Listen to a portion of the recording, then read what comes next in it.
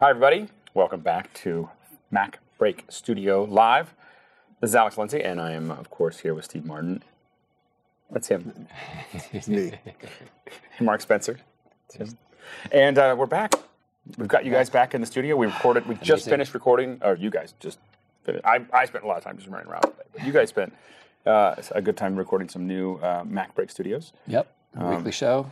You guys seem pretty excited about them. We are. We've got a lot of good new stuff coming out, good new material, good new trainings. Now there's a new update to, it seems like we're here, another month has passed, another month or two has passed, and it's time for a new update The last time we were here, we had the update 10.0.1 was released, and we were doing this the day after. I wonder if Apple is paying attention to our schedule. I'd like to think so. That's my story. Is that Apple goes, let's just release it right before, because these guys say good things. Not as big an update this time. It's 10.0.2. What is it? Bug fixes. What did it fix? I don't know. I know a bug that I hope it fixed. It fixed one thing. The top of the list was when you create a font and pick a title, then it would reset to the default font. Yeah. And a lot of resets. One thing I noticed in some of the audio filters is that you would set them and tweak them, and then you would turn them off to see what it was, before and after. You just kind of flick it off, and you'd come back to it, and it had been reset. You were just that took a lot of the fun out of some of the equalizer functions. I didn't find it very amusing. That's all I got to say. It didn't turn out to be what I expected. Yeah, and even once you tweak it, you can't really save it as a preset just in case that happens. It's just not there. You just got to start over again. Yeah. So you haven't had a chance to try to see if it was fixed in the update. And that was just yesterday, right? So you probably... I have not tried it yet. I was working on it. I haven't downloaded it either. Nope. We were working on fixing some syncing some audio together yesterday, and I was just digging into that, trying to make that work. But I have to admit, so almost all of our production now is in Final Cut 10. And like you were saying earlier, it's just a joy to work with in terms of speed. You can so fast. I mean, if you watch our upcoming MacBreaks, that's one of the things that you'll take away is how fast you can work, particularly with this product this thing that we're working on right now, this Napa Vineyard shoot that we did a few weeks ago. We have all this footage to go through, and it just be able to collate it, organize it, tag it, throw it in the timeline, sync it. It's just. I agree with you. Yeah. Thinking about doing it in Final Cut 7, I'd rather hit my head against a brick wall. I have to admit that after you get used to it, the big thing I found that I had to do with Final Cut 10 is to give up the way I used to edit. But once you start thinking that way, right. You go, oh, so like a multicam edit, like we're doing these multicam edits with 3 green screen angles and everything else. And you just figure, okay, so I'm going to do this section. I'm going to comp it. I'm going to make it a compound clip. I'm going to figure out my comping, and I'm going to run some edits, and then I'm going to put the other pieces on top, and I'm going to run some of that stuff. And it just really was not the issue that I thought it would be. I find that syncing cameras just with the audio is much, much faster because the redraw on the audio files is so much better. Yeah, it just pops that you can up. just really see, you can very clearly see, the patterns. When you're starting to find them all. And we were just doing today this Quintessa footage that the interviews that actually your guys shot, where we had 2 different cameras and then separate audio. Right. And in Final Cut 10, you just select those 3 clips, the audio clip and the 2 different angles, say synchronize, and it's done. Yeah, in fact, and it's all together. Here is a synchronized clip right here. Oh, here's one right here. Go ahead and bring. Make those a little smaller. There we go. But you can see how easily there's 2 cameras. You have an A and a B camera. They don't look synced though. That's what they are. Well, it's interesting because the waveforms don't look similar at all. Well, they don't. Oh, but you can see there's a lot of other noise. There's a lot of noise in some of this you can see the slate at the beginning. And it did that automatically? Yeah. Yeah, and it's interesting is we hit play and then it's Scene 2, take 1. Which is another reason why you always want to shoot sticks, because you want to verify. So if I select this, because it's got the priority visual, because at the top, let's select that and then press V to disable it, and then there's the B camera right there, and it's completely in sync with the A camera at any point. And you've already actually done a little multicam edit here. Yeah, I did. What I did was I chopped a couple of sections out and I just disabled those pieces. So so basically you just get a reference a sub-appellation of the Napa Valley appellation. So different areas have different characteristics. The wine comes out in a different way. So this is a very particular area. probably top. It's just sweet. You just cut out the pieces and disable them. And these are all shot on 5Ds. 5Ds, yeah. You know, just windy with all kind. We had sirens. So much and, noise. Yeah, we and, thought we're in this beautiful winery out in the hills, and you can't see any highway. We're away from everything. But then when you actually stop and listen, it was nonstop airplanes and motorcycles and sirens and everything over on Silverado Trail. Yeah, it was unbelievable. Yeah. But it worked great. The mic really isolated that stuff. Yeah, no, it worked well. And when you're there, a lot of times you're shooting with these big headphones that pick up everything. Yeah. So you're worried about a lot more than ends up in the actual piece. Now, by the way, if you're watching this right now live, if you're watching it on YouTube later, this is not going to help you. Don't go down this path. But if you're watching it live, remember that we have a feedback loop here. So you can actually go up to the there's a button to click on one side of here or the other, where you can ask questions. So you can post questions. And then you can vote those questions up and down. If you have things that you'd like us to discuss, it's on this side. So it's right behind you, Steve. What? It's right over here. That's where the thing to click on. The thing to click on is right there. So anyway, so if you have any questions, post them. I've got them right here, right in front of me in my little iPad here. So I'm happy to answer those for you. Or they'll answer them. I'll ask them. That's pretty much how this goes. So anyway, so definitely jump in there. Now, another thing that someone was just talking about is that the new computers that are shipping right now. This is not really related to studio, but it is an interesting thing that I think we need to pay attention to. Is that the new Mac Pros, new MacBook Pros are not shipping with iDVD or iWeb. Is that correct? I haven't confirmed that, but I've heard that. So I don't know. I'll have to be at the Apple Store tomorrow night. As Apple quietly progresses the process. Yeah. Well, you know what Steve thought of the whole DVD thing. Dead. He didn't like it. Now, do we think that? And DVD Studio Pro is still something that's around with the old version. They're still selling Final Cut 7, right? They're selling Final Cut Studio. You have to buy it through the education channel, and you have to use a 1-800 number. Phone number, And it's just like you have to hop twice sideways, and you have to hold your nose and go like this. Existing inventory kind of thing. Right. Yeah. But yeah, you can use it. I haven't made a DVD in 2 years. 2 years? Yeah, I don't know. I made a DVD in 2002. and I thought to myself when I finished it, this is a horrible experience. I don't think I ever want to do this again. I will pay someone to do that. I will not do it for myself. That was pretty much the end of my DVD experience. It was one. In fact, it was right after a class that you taught. Yeah, it was like I was like, oh, I'm all excited. I can make a DVD, and then I made it. And I was like, oh, this is a pain in the butt.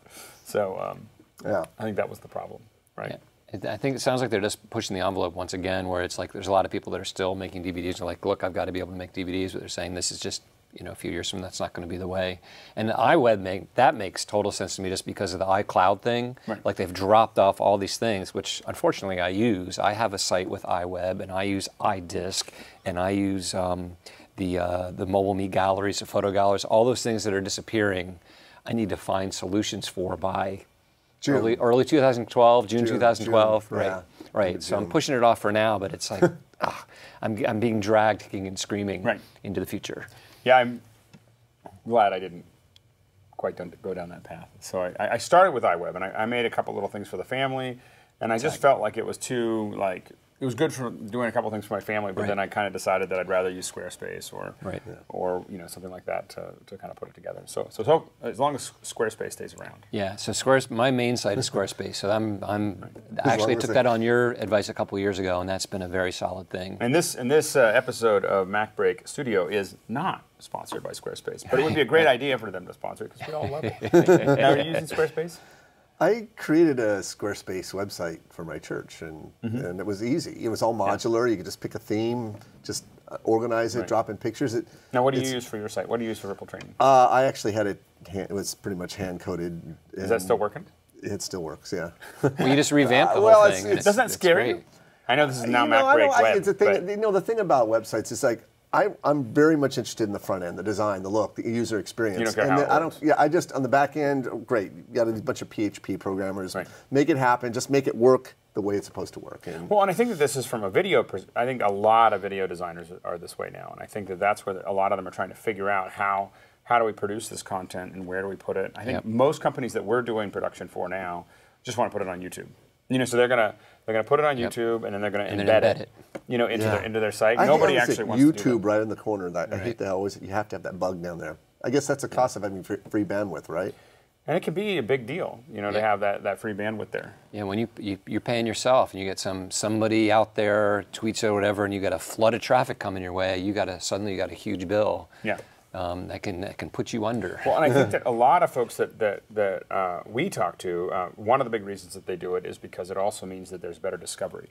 Yes. So one of the things that they're using when they put their videos up on YouTube, more than anybody else, but there's also Vimeo, there's Blip, there's a lot of other great ones, Sure.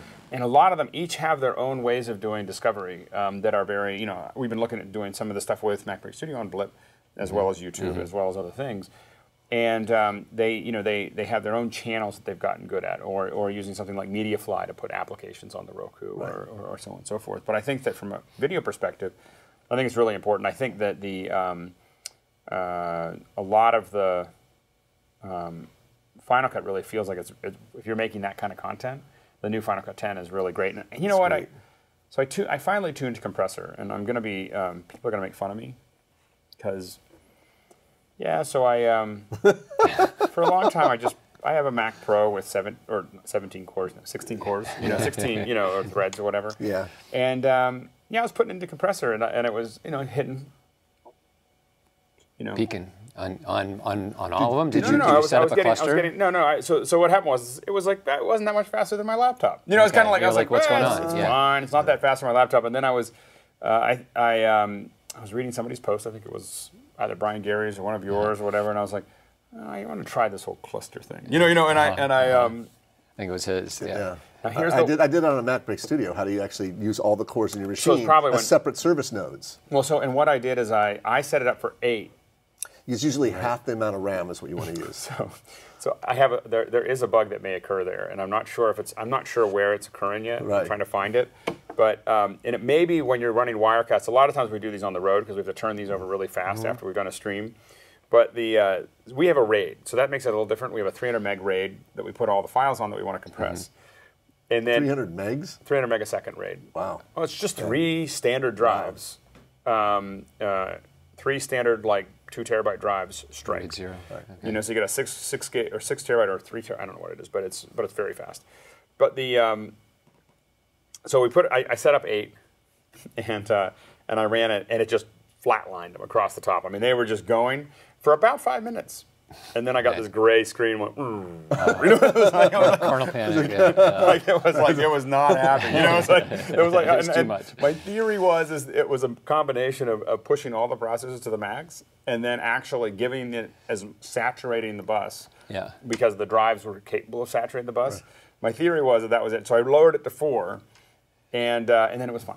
It was, you just got to warm them up. I mean, it's like they've been walking, and all of a sudden you made them do a marathon with no warm up whatsoever. And I've done it twice now in a row where I've done this kernel panic, and but you did notice a speed increase. Well, so when I went down to 4, it was what I was usually calculating is 1-to-1. If it's a 15-minute piece, 15 minutes out. Now we're getting a little better than 3 times. That's good. So a little better than 1/3 of the time of the actual clip. To get it out in H.264, this is HD, for YouTube, and it was just I was pretty impressed. And I mean when you got a situation, it turns an overnight render into this is going to be able to be done and posted tonight before I go to bed.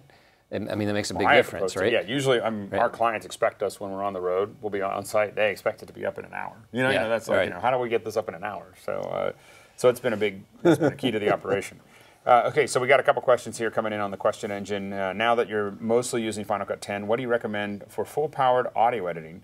Are people still using the old Soundtrack Pro, or is there a more up-to-date alternative that is filling that void? Oh, I'll mention one particular thing about that, because this week, actually, what I did is, we do a lot of tutorials, and we record a lot of voiceover, and we script everything. We don't just sort of do it on the wild. We write it all out and then record a voiceover. And a lot of people need to do that. They're putting temp voiceover track, whatever, and always use Soundtrack Pro. It's fast editing, everything, but I decided to use Final Cut 10. And it's got to record, just like Final Cut 7 did. So I record it, put it in there. And editing audio was phenomenal. It was so, and part of the reason is because of the skimmer.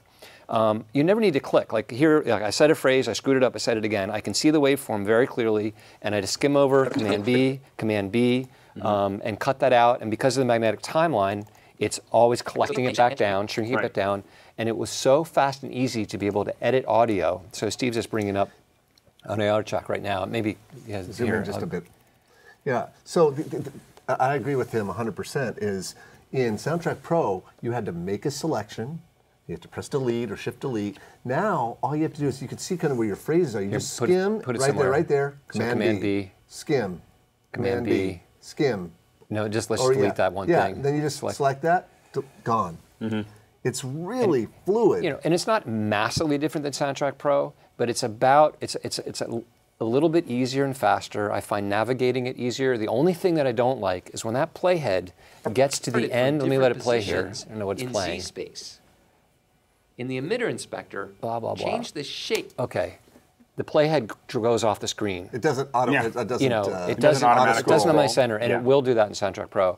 But honestly, I don't need to go to Soundtrack Pro. I'm working in Final Cut. That's where I want to stay, and I can do all this editing here. I can select a range and drop the volume down. Right.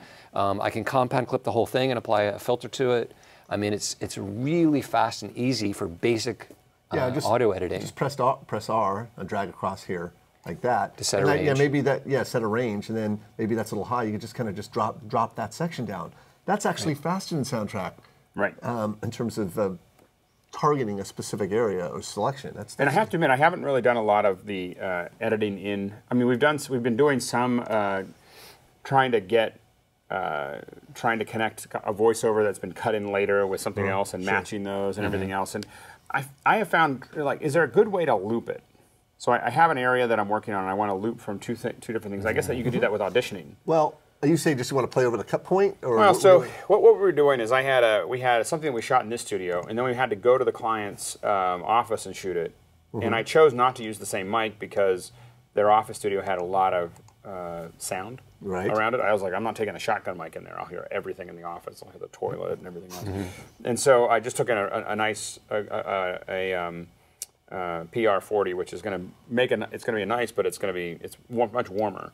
So I had to kind of match these two together, and so I'm using the EQ to kind of try to pull that all back together, and pull the two mics closer together as far as how they sound. Did you try using the EQ match feature? I tried to use the EQ match. It seemed like it did a lot of processing, but I didn't know exactly. Well, how do you actually have it look at another clip? What is it looking at? Because I selected it and I said match. And then it didn't ask me for anything. It just said analyze. That's right. That's as simple as you just match. That's right. That's all it does. Yeah. So you were using it properly. I used it, and then I did more on top of it because it got me close, but it didn't get me there. Right. Well, just for audience clarification, what we're talking about here is let's say you had. Let me split this clip. Let's say that clip. Maybe that clip was from one mic and that was from another, because that's it'll match it, right? So you would normally do that from. Let's see. Yeah, there it is. Match audio. So you would, select it, and then you would, pick the clip that you want to match. Choose it. See, it didn't do that when I did it from. No, when I did it from the up in the clip, it didn't ask me for another clip to pay attention to. Choose a clip that has the audio. I didn't have that. It didn't have that interface. It just did something. You know what happened? It didn't show me this.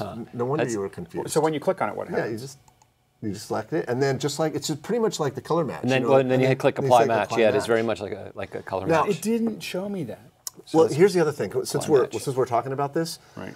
This was in Soundtrack Pro, this feature. But it's interesting. It's not going to work on all audio. It really is going to work on. Let's say you're in the same environment. You've got a boom mic and a lav mic, and there's just slight different tonal characteristics. That's where it's really meant to shine. It's not. It's not going to. If you're going to match two voices in two different environments, it's not. Yeah. You're not. It's not designed for that. Right. But it's designed for exactly what he was doing with two different mics in the same environment. That's what it's for. No, it wasn't in the same environment too. It was in another environment. So it was a pretty challenging thing, and we warned them that it wasn't going to be exactly the same. It was like, if you don't want to come back here, it's not going to work out. Yeah. But we got it. We definitely got it closer. But what I really wanted to do is be able to very quickly. So you did it from up here. Yeah, and then I hit match. Position match, and you had these are your different choices. But then you hit was grayed out. Choose was grayed out. I don't know.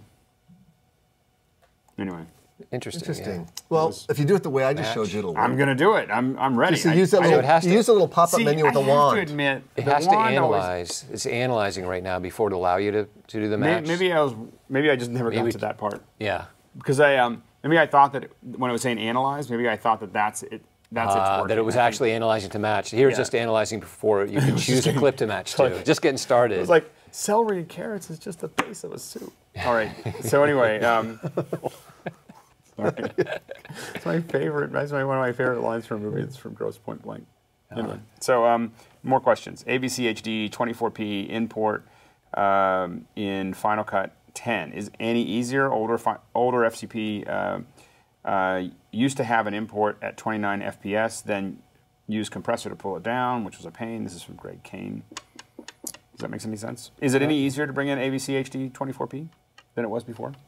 I don't have any issues with 24p footage I brought into Final Cut. In fact, I've been editing more and more with the raw H.264 files right off of the camera, that 2398. Are you having it optimized? No, I'm not even on my iMac. I'm not even optimizing it. It's playing back without dropping frames, without any issues. Right. I only optimize. I'm now coming to a place where I only optimize when I'm on a slower machine with a slower graphics card. Right. And I'm really happy with especially short form. I'm not talking about cutting a feature, but I'm saying cutting, the kind of stuff we're doing here with these, talking heads and cutaways. There's a sweet spot, because people are constantly asking me now. So, what should I use now? Now that Final Cut 10's out and it's, like where should I go? And because a lot of people are, my opinion, and you guys can tell me what you think. My opinion is if I've got a lot of transcripts, if I've got a lot of, or I have to integrate with a lot of other applications like Photoshop, After Effects, so on and so forth, I think Premiere is the best solution. I think all the solutions are good now. I think Premiere is a great solution because I got to tell you, I've done a couple experiments with so you do a whole bunch of interviews, and then you transcribe them all, and then you use Premiere's tools to reintegrate that text with and you can edit by just selecting text. You can get it. I mean, that is right. That's cool. That's compelling. That's really good. That's all I got to say. Right. It's got its points, especially when you're doing documentaries, when you're doing big corporate videos, when you're doing a lot of those things. We have a lot of clients who will, we'll do all these interviews, and they send us back just the text. Yeah. We want this, then this, then this, then this, then this, and then our job is to clean it up and make it look good. But that's what they want it to say. Right. And Premiere is a much better solution in that realm than any of the other options. If I was going to do a feature, I'd still do it in Avid. I mean, I don't think either Premiere or Final Cut scale. I don't think the old Final Cut scaled either. I get that Walter Murch did it. I just don't think it.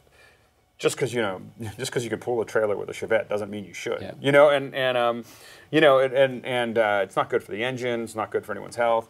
I think that Final Cut I would never put more than 10,000 objects into a single Final Cut project. I mean, personally.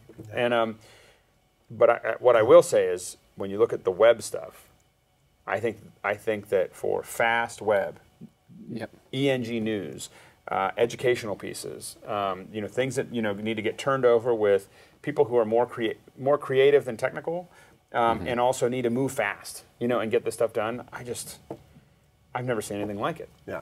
Like for Final Cut 10. I think that was their. I mean, would you agree that was kind of their target market, and I think they hit it. I agree.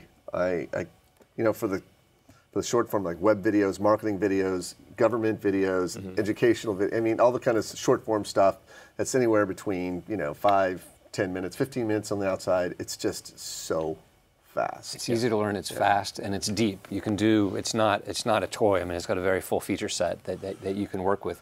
And honestly, to all these things, like this question about the 24p import, basically the answer is yes. You can import 24p footage. You don't have to go through compressor and not at all and change it.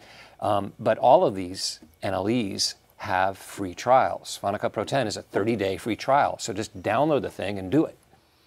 Just try it out. It's easy to download all these, Avid, Premiere, whatever. You can just try all these things out yourself and see. But it sounds like you've segmented. You just talked about Avid for features, Premiere for in-depth documentaries with transcription, and or Final things that Cut need to for integrate web. With Photoshop. Or a lot of After Effects, Photoshop, heavy kind of stuff, and then Final Cut where you want to do short form stuff with web delivery. I mean, that's kind of a interesting segmentation. But to me, like that's where their strengths are. Now, you may decide you want to push one to use it for the other things because you're comfortable with that tool. And any one of these tools can do anything, but there's certain things that some do better than others. Because I think a lot of people are trying to make that decision. They're just getting into this. They're just building those things, and they need to make a decision. And to me, that's been the kind of thing. Demo reels. What about demo reels? DVD dead for that as well. This is from Vince Bauer. I haven't used a DVD for a demo reel, and yeah, why would you use a DVD? Who's gonna? Anybody who wants your demo reels wants to see it on the web. DVD. Yeah, I mean, I'm sending it to Vimeo. I'm putting it on Vimeo or YouTube or you know, if it's stuff that's like copywritten, I mean, I'm putting it on something that I can make private. Quite private, right? You know.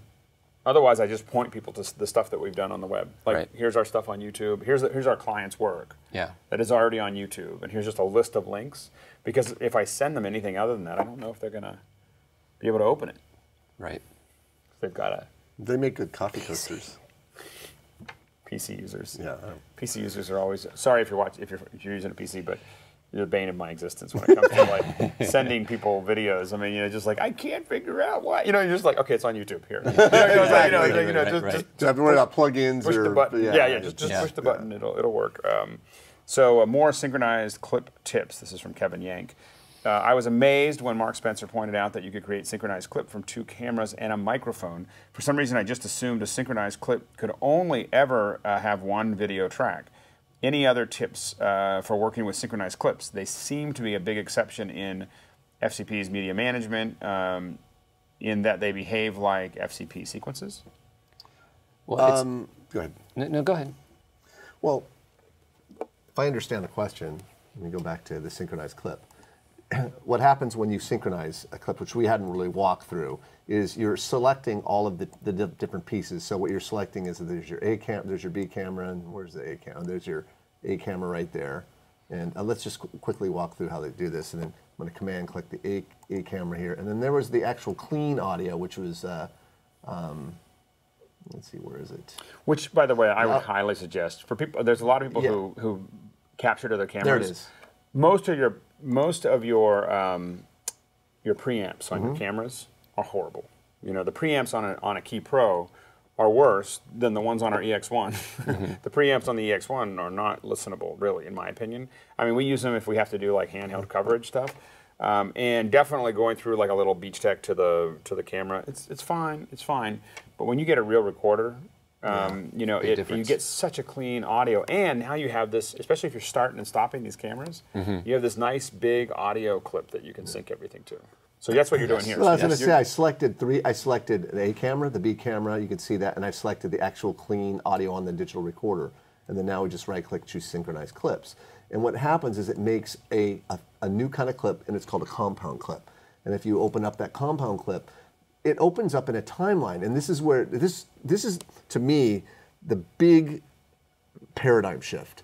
This is an actual timeline, but this timeline is actually part of a project. It's not even been, excuse me, it's part of an event. You haven't even added this to a project, which means you can actually add effects, titles, you can cut it up like I did earlier, and then add it to a project later. So it's like this little self-contained timeline. In some ways, it's like nested sequences. It is. It's kind of like that, except it's not nesting into your browser. Right. Yeah, but you can sync as many. The nice thing about, and I haven't tried this, is since it's using the audio to synchronize everything, the cameras can start and stop based on, you know, you need to do a media change or a camera. It doesn't matter. You just throw all that stuff, and it just so happens that these cameras here happen to be the same duration.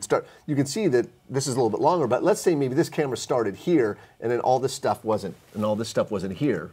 It would still sync that piece way over here based on the audio. Right. In fact, I was teaching a group of journalists in San Francisco a couple of weeks ago, a one-day class on. They wanted to title the talk Phonica Pro 10, what the exclamation point, hashtag, you know, because that's what they were felt about, like what we don't get it. So I did this class and showed them what you can actually do in Final Cut versus all the kind of noise about it. And at the end, they were like, okay, we're sold. This is what we want to do. You know, with this, we totally get it. And especially what these guys do, they're a Chronicle, they're all journalists, but they're all doing video now.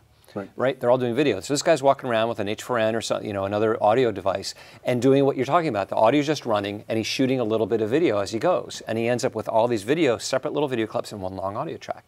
And I showed him this, and he was just like, you know, because he's sitting there doing everything manually. Right. Yeah, and then here's the solution. So. And before, what we were doing before this was using pluralize, of course. You know, Yes, that was kind of the secret sauce of this. And Pluralize was great for what it was. Absolutely great. But and now, I still think it's a little bit more accurate. We find with these every once in a while we get little slips here and Yes. there. I think that Pluralize was a little bit more accurate as far as that calculation. But it's great. yeah. Works very, very well. Next question here we have from Greg Kane. Any news on G-Tech mini raids, the HD with Thunderbolt? You have any Thunderbolt items? I have a Thunderbolt port on my iMac 27. Don't you want? I love my 27. I don't have a. I was going to buy one of those Promise raids, but I'm just kind of waiting. I'm waiting for some of the other stuff. I mean, the Sonnet raids, the LaCie stuff. I mean, there's a lot of things I'm really excited about. And I'm just waiting for them to roll out. I'm planning to get either the Blackmagic or AJA Thunderbolt STI interface. Yeah. I'm excited about that. No. But we'll see how that goes. Rendering window. This is from Alan Morris. Even for short timelines, background rendering takes a lot of time. Should background rendering be turned off? Are you? Let's see. Are you referring to? Go to preferences. Let's see. Is it playback? It's playback. Is it playback? Background Oh, no, render right there. Yeah. So I'm not sure I understood the question. It said even for short timelines, background rendering takes a lot of time. Should background rendering be turned off? I mean, it's not really affecting you because start after you're not using it for 5 seconds, right? Yeah. Yes. So part of the reason it might take a long time is if you're doing things, there's no background rendering happening. Because if you're playing and editing and stuff, so it might take a long time because it hasn't had an opportunity to do anything. All it does is every time you pause, then it kicks in and does a little thing. So that's number one, right? Is if you have to leave it alone. And I have a fix for that. What's A that? fix for what? Yeah. What's The problem? background rendering issue. It's French press coffee. Ah. I'm just telling you. Okay. It takes a while. Yeah. It takes a while for you to. So like if you just leave your computer, there's if no you just go make your coffee, just really take care of it with a little green. You know. I see. Personally, I think there's no reason to turn that off. I mean, take a break, walk away. It does its thing. Come back and. But the other thing is it depends what the background rendering is doing because there's a lot of different things that can be going on depending on like what you selected when you imported your footage. Did you choose to analyze all your footage for color balance, for audio problems, for people? Because if you did all that, that's part of what background rendering is doing, right? So that's another reason it might take a long time is it's not just rendering your footage to the timeline. Because basically, if you brought your footage in and it's native in the timeline, and you didn't choose to analyze anything, there is no background rendering. Right. It just kicks in if you're adding effects, or your footage doesn't match your timeline settings, or you've checked some of those analyze things. Yeah. And then you're right, you don't really, I actually do turn it off. Yeah. I do, because a lot of times I just don't want it. I know I'm going to be making a lot of changes. Right. I don't want it to render what I've got there. Yeah. Because I'm not talking about analyzing the footage. I'm just talking about it's rendering the timeline where I know I'm doing color correction. I know I'm doing titles. I know I'm doing transitions. You know you're just going to keep on doing it. Yeah, I'm going to keep doing it. I don't want it to spend cycles rendering stuff that I'm going to re-render anyway. You want to stay fresh. That's a good point. Yes. You don't want it to be like, oh, I'm so tired. And it's not like it's creating extra space. It's not going to fill up with render files. But still, I like to turn it feel off. bad, don't you? I like to be in control. It's the bottom line. You feel bad. You feel bad like you're working. Oh, you're yeah. working that. You're No, working don't that do all CPU. that. Yeah, You're yeah, wasting your time. Yeah, exactly. Pulling compound clip out of a project. This is from Kevin Yank. Let's say I've created a compound clip in my project timeline. Imagine, if you will. All right, we have one of those. And I realized that where I'd he's like to going. share it between projects. Any way to pull that compound clip out of the project and into my event library where I can reuse it? Short answer, no, because you have to. The event library and the project library, two separate Separate entities. database. Never the twain shall meet. They are separate databases, and so you can't. You can drag a compound clip from the event library into the project, but you can't drag a compound clip from a project into the event library. Right. So if you need to get that particular, like right here, this is a compound clip, right? If I need to get that into another, I can copy it and paste it into another. I can copy it and then create a new project at the project library and then paste it into it. But you couldn't create a project. Could you create a project in another event and paste it in? Well, what you could do is in an event, almost, you could create a new compound. You could open the compound clip, copy its contents, and create a new compound clip in the event browser and copy and then paste that contents in that new compound clip. I mean, if you really wanted it in your event library, right, you can just create a new empty compound clip in your event library. That's actually a really good point, and I'm running out of screen real estate here. You can, let me see, I'm going to go here. You can right-click in this and choose New Compound Clip. Look at this. This is actually pretty neat. You create a compound clip. I'm going to just leave it untitled for now. It creates an empty compound clip. When you open it, you can put whatever you want in there. So can you paste what you had in the other one? Yeah, and then you can... So go back to you can just use the history, left arrow, and now copy the contents of that compound clip. So Command A, Command C. And now open that guy. Open that guy. And Command V. Command V. And then, of course, it wants to know... That's fine. Right, but there it is. Okay. So there it is. Yeah. And now just to prove it, double-click the compound clip that's up in the event library just to see it. Oops, it's already open. It's already open. There it is. Yeah. So there you go. That's the way to do it. That's how you do it. Thanks for the question. That was good. It pushed us. It pushed us. Slow-mo. If a client asks for a super slow playback for a close review, how do you do that with the sound enabled? So I'm not sure what. Okay. Maybe he wants to slow down the video footage and have the video and the sound not get real. Okay, that's an easy one. Let's go back up here. I'm going to go into. Well, this footage doesn't lend itself for slow-mo too much because it's already pretty slow. But let's say you wanted to slow down just this clip here. Of course, you can go to what's called the retiming menu, and you can choose slow, fast, or what have you. Now, here's the key. You know how? Well, let me back up a second. There's two types of speed changes in Final Cut. There's constant speed changes and variable. Constant means, of course, if you change the speed to 50%, the entire clip will be changed to 50%, not just a portion of it. And so that begs the question, what happens to the audio? Okay? In Final Cut 7, it would change the pitch. So a slower clip would go roll, a faster clip would go okay? You're good at that. Right? Really now, he's heard that before. He knows that Now, stuff. here's the thing. If you where is it? There is a setting in here. It used to be in here. There's preserve pitch. Did you see it? Yeah, that's what it was. That's what I was looking. Where is it? It's grayed out. It's on. Okay, there. well, because I didn't do anything yet. But see, it says preserve pitch. By default, preserve pitch is on, which means it attempts to keep the pitch consistent regardless of what speed change you use. And then if you uncheck preserve pitch, then it'll go back to Final Cut Pro 7 mentality, which is so. And you can only push that so far, right? I mean, because he's saying super slow-mo. I mean, after a while, it starts to break apart. It does. So there you have it. There you go. If you have other questions, let us know. We have gone through all the questions that we have here. Wow. There's been a lot of good questions here. It's pushing us along. But anything else that you guys have run into in Final Cut that has been either like, oh, this is great, or oh, this is not so great lately?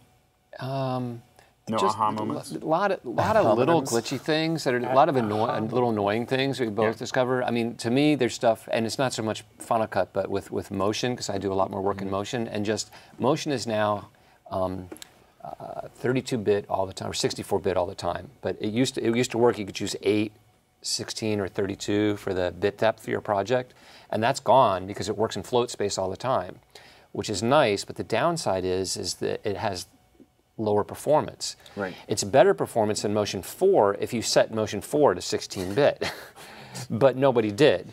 Right. So as a result, like I'm creating this new tutorial on particles and doing this cool stuff with particles, and it's slow and it's painful. I love the new interface. Are you on an iMac or are you on a Mac Pro? I'm on a Mac Pro with a good card. Yeah, I'm on a Mac Pro, and that's frustrating because we're this far along in the development of software, and the cards have gotten better, but we're still not really getting the performance that I'd really like to see. And I think that I do think that this is a problem for Apple, is that we're never getting the kind of performance out of the NVIDIA cards specifically that you get on the PC side. On the PC side, right? Man, when you're working with something like on a 3D side, when you're working with something like Cinema 4D or Modo, or you have it on both, Mac and PC, you really feel the difference. Like you just suddenly feel this incredible speed out of on the PC side as far as the 3D performance, and you get on the Mac and it's just like, no, not really. And a lot of that has to do with Apple insisting on writing its own drivers for the NVIDIA card, and that just turns out to be a real kind of a bummer. Yeah, and the ATI cards for motion have always been the better cards to use. The performance just which is interesting because ATI generally, from a developer's perspective, is not the better card. I remember when ATI used to be built into the Macs before Steve got mad at them. What are you getting mad at them for? Because I think they let the cat out of the bag or something that, they kind of tipped their hat to something he was doing and that didn't make him happy. He doesn't like that. He didn't. Oh my gosh, does he not like that? Oh, didn't like that, sorry. Yeah, it's... With a capital. Oh my gosh, even if, yeah. So that's why we have NVIDIA as the cards, not ATI. He pretty much blacklisted them. Right. Don't piss off Steve. Another question here. Once I'm finished working with an event whose original media was H.264, it's very tempting to delete the ProRes footage in the transcoded media folder and just keep the original media folder. Any downsides? That transcoded media is being referenced in your project. Correct. So your project will poof. It'll turn, no, it won't poof. It'll just turn red. It'll turn blood Yeah, red. I mean, go offline. It'll go offline. Yeah, if you don't. I mean, you could delete the media that you never used, maybe. One thing you could do is, if you just wanted to delete everything else, you can make a copy of that project and say to copy the media to a new location, and then you could delete all the media, and you'd only keep the media that is being used in the project. The only downside, because just did this today, actually, because when we wanted to move media on to do our shows today, I didn't want to I wanted to put it all on a USB stick. I didn't feel like bringing my computer up. The thing is, when you take your project and duplicate it and duplicate just events referenced by the project, it takes the full clip. So if you've only used 10 seconds of a 3-minute clip, it's taking that whole clip. It won't trim the media for you, and that's something that would be nice to. The upside of that, of course, is client revisions. We get a lot of those. It's really nice to have the whole thing. I've done a couple things where I've cut things down, like, oh, I'm never going to use this again. I'm just going to put it all together, and then. Can you put the part in where he said this? And you're like oh no, yeah. No, I can't really do that. Anyways, yeah. So that's the upside of So I wouldn't delete that. I wouldn't delete that media if you want your project. But other than that, if you don't care about your project, delete away. So yeah. So any other big? I don't know if there's any other big news. That was it. Now we're hopefully from a studio perspective, I'm really hoping to see. It sounds like we've seen the delays in the Mac Pro, and we're still hoping to see one more rev.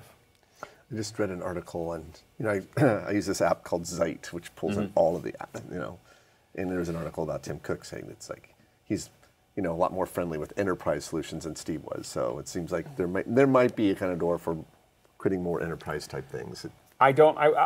I'll be honest, I don't have any expectation of seeing any more Mac Pros except for maybe one more. To me, there is finishing the line. You have everything else on Thunderbolt. Just give me one computer with Thunderbolt built in, and then we're done. And I know that I'll buy a Mac Pro, and I know that I'll never see another one. And this is it. This is the last ones we're going to get. I don't expect to see Apple going down that path any further, but I do want, if anyone at Apple's watching, You were begging last time. You were one more Mac Pro. Well, we have all these Mac Pros here, and we use them a lot, and they're starting to get long in the tooth. We've had them for a couple years now, but you don't, and they still are faster. They still are more scalable. They still are expandable. An iMac is great. We have lots of those too. Right. It's not the same. Right. So you put the card that you want in, and lots and lots of memory.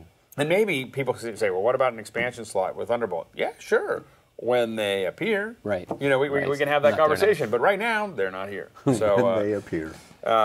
More questions here. Audio leveling. Any suggestions on leveling? This is from Jace Broda. Audio in Final Cut 10, rather than having to do it manually. Is there any plugins for that? Well, there's a normalization filter that will go through and normalize all your audio, right? I mean, that's the first thing I would do. Yeah, where is that normalization filter? I think it's under. I think there's two options. I think one thing I would go to the inspector and just see under the audio options. Well, there's you just select that audio clip. Well, yeah, that's good. But there's all your audio. Okay. See, there's the equalization, but now you don't want to do EQ.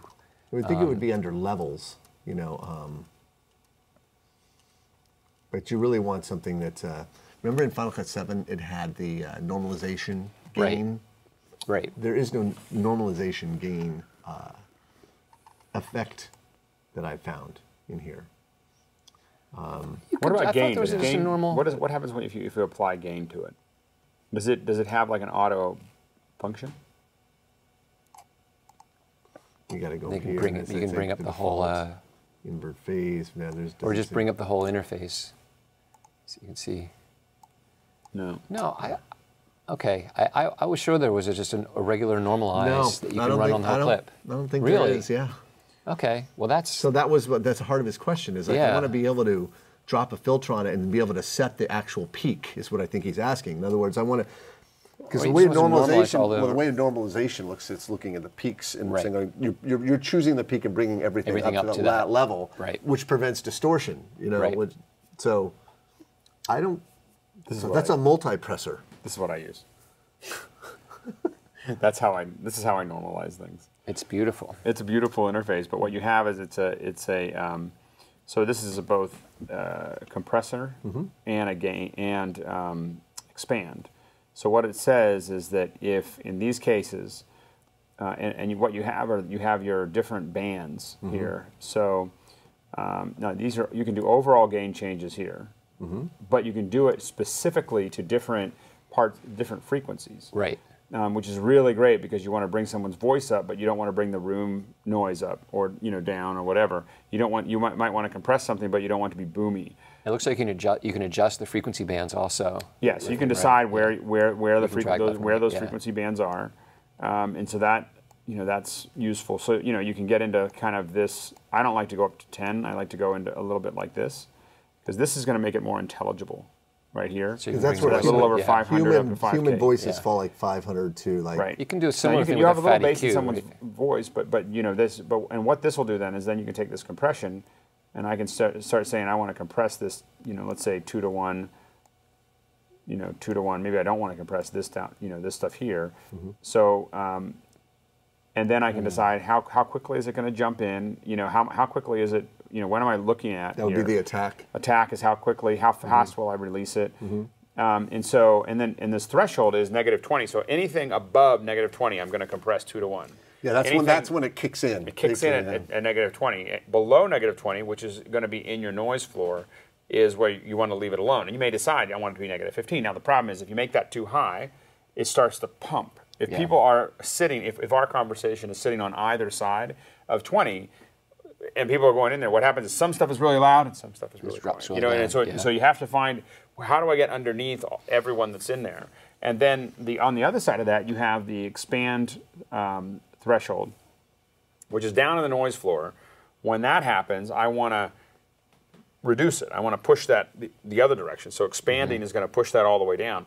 But the fact that you can do it in lots of different frequencies is useful. A lot of control. And then here's auto gain here.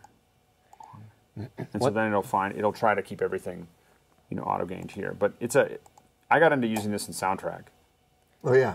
And it's the same interface. You'll see what your output levels are here. So when you actually run it, you'll actually see what those output levels are. You'll see if you're peaking too much and so on and so forth. Usually when the compression is set really high, you start setting a compressor, at anything over about 5 or 6. And you're really now talking about a limiter. Like a limiter is just a compressor with a heavy hammer. It's a cut off. Yeah, I mean, it's just going to say you're not going up there.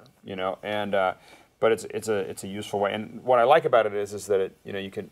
What that's going to do a lot of times when you have a lot of different microphones, it's going to pull everybody together.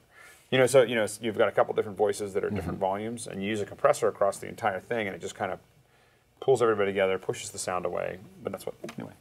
And one thing I've noticed about all these plugins, were in Logic, went from Logic to Soundtrack Pro, and went from Soundtrack Pro to Final Cut Pro 10. One thing that is missing from these here is all the presets. Like if you use Sound Designer, there are all these presets to be able to choose, hey, I want to make this sound like it's in a hallway or in a concert hall or something. Which I found pretty hard to use. But they were good starting points. Spaces, I got into here, Space Designer. Space Designer, yeah.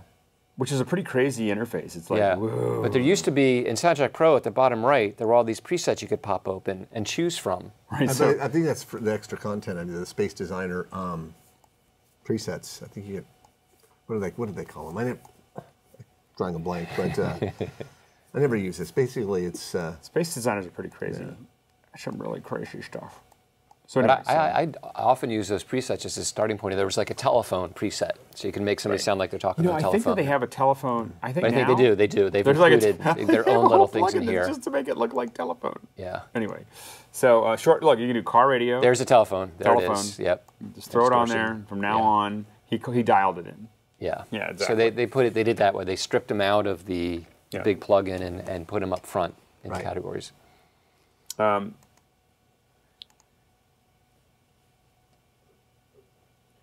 Robert Bale says, "Hi, I just used the compressor.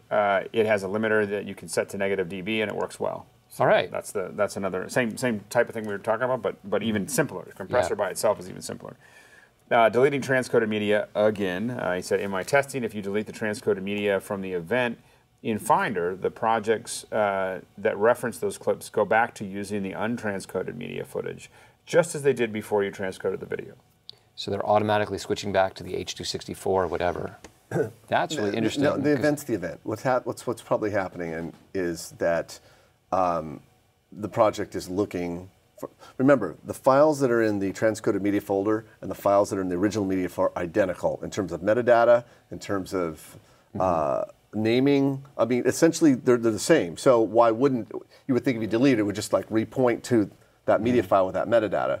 So That's fine if that's what you want, but often in that project, the whole reason you transcoded to ProRes was to have ProRes in your project. And now you're saying, oh, I just want to delete all that. Now you're just going to have your... you know, that's a really good point. I guess I don't understand the point of, Yeah. of why you would do that. I mean, look. Maybe just to make space. And you could always say in the future, if I wanted it back, I could transcode it again. Well, let's say you're starting with DSLR H.264 format. Right. I can understand the need to transcode it for performance-wise. Okay, although I'd argue on the right machine, whether you even to do that. Size issue. I don't Yeah. want a bunch of ProRes Space, stuff. But, yeah. but the H.264 is editing so well now. It's kind of like if you don't want the Apple ProRes. Well, again, the question for me is why did it get transcoded to ProRes in the first place? Right. If you're going to end up back at ProRes back to originally, I don't understand. Well, I mean, there's a lot of reasons. I mean, performance is one reason, or if you're doing a lot of effects and color grading, you might want to work on ProRes media. So let's say for any of those reasons you transfer, boy, I'm getting tired too.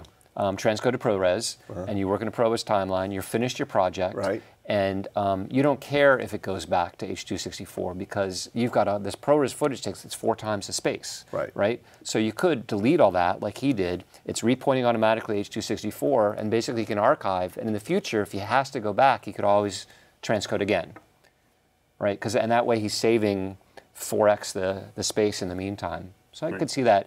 I'm just sort of like... I'm not sold. So I guess you just see no reason to transcode whatsoever. Well, maybe he's not on a machine that can play it back. Well, if you're not on a machine, you can play it back. I mean, you're on a laptop. I mean, it has H.264 on a laptop is a little rough on Final Cut Pro. Agreed. I'm not saying that's not to be transcoded in all circumstances, but again, on the right machine, on the graphics card, you know, and depending on the nature of the product, you could use original, or you said turn it into ProRes. You do get better performance, absolutely. But if you're on a laptop and you use full hard drive and you want to you run with a project, you know, go for it, delete it, rock and roll, and you get it back later. Steve's not sold. No, he's not. Like it's any big news on third-party plugins or complementary plugins for Final Cut 10 workflow? You mean? Well, there's a ton of plugins out there that are Final Cut, and there's more every day. GenArtist has said they're going to have a Sapphire plugin set for Final Cut Pro 10. But did you read? I mean, 'cause I've been reading that. What's his name? The DV Rebel guy, Stu Maschwitz. Yeah. He came up with a whole on his. I think it's called ProLost, his blog. He specifically said, you know, Apple hasn't yet opened up the API completely for creating plugins, and what's happening is this plugins like creating it's putting a motion wrapper around them essentially, and so that gives you essentially 3 choices in for interface. You've got a pop-up, a checkbox, and a slider. That's it. Well, what if you needed to create something specific? I need to create a drop box. So when a little drop. And it's obviously possible because we just looked at. Wait, where was that? I mean, this is what's frustrating if anyone's watching from Apple, is when I go like this, and then I click up here, and I click on that. That is not a bunch of sliders and checkboxes. Well, that was Stu's point. Yeah. Until Apple opens it up, to let other people do that. We should be able to do that. Well, Right. You're right. Absolutely. I completely agree. Stu's company should be able to make something like that, which is why their plugins, their red giant, really cool stuff, you're not going to see in the kind of the native way they're designed to work. Yeah. Right. Yeah, And this is gorgeous. It'd be great to be able to open this stuff up and work. MFlare is another good example. MFlare is a Motion VFX.com makes this product MFlare, which is a really cool thing for adding flares to your projects. Like really nice flares, animate the flares, do the layers in 3D. But it's kind of a kludgy implementation because it has to be this separate app. You have to then go through Motion and publish from Motion to Final Cut. And you have to go through like 3 separate applications to get your flare into Final Cut Pro 10. Right. Because you can't do this. Right. Yeah. So that has to change, absolutely. Yeah, absolutely. So the Ripple training updated for Final Cut 10.0.1. If you haven't done recently, should you plug the fact that Ripple training tutorials are being updated alongside Final Cut 10? Well, He's very pleased with this. Oh, is he saying? Kevin. Is he saying that he's saying thumbs up that it's being updated? Yeah. Should we let people know? Oh well, yes. Maybe we should do it again. And maybe on a show that we're doing here on YouTube, we should. Well, here's we should tell people that. Here's the thing. I've decided when Mark and I release a free plugin every week, and we tweet about it, and we tweeted about the 10.0.1 tutorial update back on October 10th. And it sounds like we need to retweet it more because a lot of people don't know. People don't know. People know because you're getting, people don't know. So you updated, anybody who bought your tutorial gets a free update to the 10.0.1 features. But you tweeted that information. They can go download it. Right. In fact, if you do it, it's at Ripple Training, and then you go to the October 10th feed, the October 10th post. That's where the link is. So it sounds like at Ripple Training. Yeah, at Ripple Training. So it seems like I need to do another tweet about it. Yep. Very good. I think we have brought this one to the end. We're going to stop while they're still asking for more. You're talking somewhere tomorrow? Oh, yes. Claudia Krass that runs the SF Cutters. Oh, yeah. Yeah, she invited me up and to present at the Apple Store. And I'm going to Which Apple Store? The one in Stockton, right there, the one you always used to San print Francisco. downtown. I'm going to have to brave the Market Street campers. Yes. Are they all right there? They're the right. It's been extending right now. Watch out, they are the 99%. They're the let's not go there. But no, it's from they're camping out from from the bank. No, the Federal Building all the way to Embarcadero. Wow. So. Wow, they're getting. So anyway, and because of course that Apple Store is literally right there. I mean, Stockton's like 10 feet away, and there's Market Street. So. I'll be up there. There's sorry for the digression there, but there's going to be, I think between 60, 70 seats left, are available, I should say, and it's free. People can come. I'm doing a whole presentation on again, making these web videos, how fast you can work, syncing. Well, and the other thing to remember is if you want to come to the Apple Store from anywhere in the Bay Area, the great thing is that the Powell Street exit on BART is right below it. So just go right down underground, right? Don't worry about driving. Right down. Don't worry about figuring it out. There's just you can just Powell Street, you can just get off on the Powell Street. And just pop right up there, and it's one of the reasons our office used to be right there. Well, it was nice. There was a BART. There was a BART substation entrance, like right there by your. Right, you just walked out and just go right down. It wasn't by accident. It wasn't. When we were looking, we had a bunch of different places we were looking and that we were offered, and the key was I lived outside in Berkeley, and I was like, I want to be able to walk. I want to be able to get out of the BART and walk into my office. Yeah. So. So that's why you picked what time tomorrow night? Starts at 6:30. Get there at 6. Yeah. I'm looking forward to it. My goal is to in 1 hour cut an entire promo with music, with titles, color grading, and I think that will sell at Final Cut more than anything. Just how fast you can work.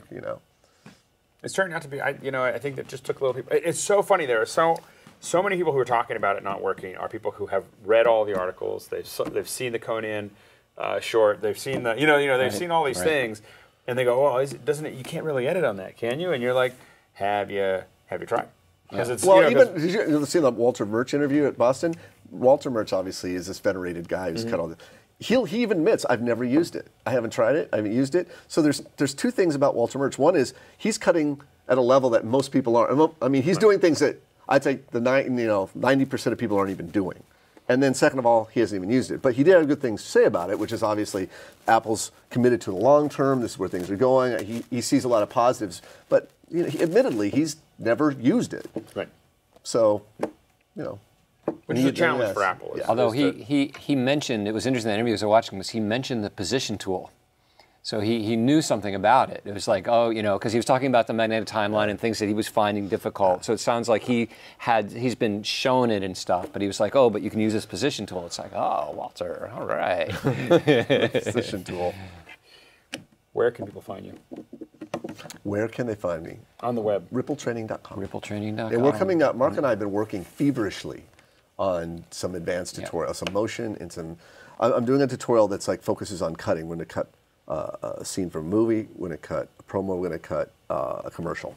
And the idea is using all these tools to show you how you can use Final Cut Pro to create some pretty rocking stuff. That's great. Yeah. And applemotion.net is my motion dedicated site, and I got a tutorial coming out that'll be on Ripple's site. And again, motion particles. is like $50. It is like the secret weapon of throwing this stuff together. $50. Yeah. And it's such a great application. Anyway, that's all I want to say. All right. And that's the place to do it. Yeah. And so just a reminder that we are actually taking our live events. We'll be off for 2 weeks. So normally we would have one next week, but it's Thanksgiving. Mm-hmm. That's right. And then there is we have a crazy set of streams that for clients that are coming up. So December may actually be a very, very slow month for our live streaming. We may actually be calming down a little bit. So we'll let you know. Follow PickScore on Twitter. Follow me on Twitter. Follow these guys on Twitter. But we'll let you know when the next live one is. But we are probably going to take a quiet time between Thanksgiving and Christmas. And it's not because we're out buying gifts. It's because we have December turns out will be the busiest month of our company's history. So that's a good problem. And so a lot of the gear that we used for this will be out. Will be here. And so I actually start this crazy thing as soon as we finish this. I'm getting on a plane and flying to Akron, Ohio. It's Akron. Akron. That's home of Firestone Tires. Really? There you go. Well, we got one more question. I'm working with video footage of live workshops where I have a separate video of the speaker and the speaker's slides. I'd like to build some reusable rigs that would let me animate transitions to and from picture-in-picture, side-by-side views of the slides and the speaker in Final Cut. Is this possible with motion?